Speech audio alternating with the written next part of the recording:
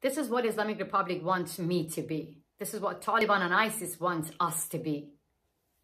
And this is my true self. In Iran, I was told if I take off my hijab, I will be hanged with my hair by God. I'll get kicked out from school. I'll get lashes. I'll get jailed. I'll get fined. I'll get beaten up in the street every day by morality police. If I get raped, it's my fault. If I take off my hijab, I won't be able to exist as a woman in my homeland.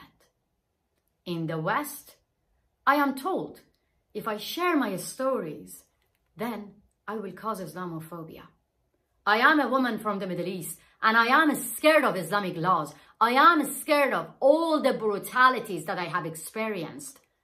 Phobia is an irrational fear, but my fear and the fear of millions of other women who lived under Sharia law in the Middle East is rational. So let us talk.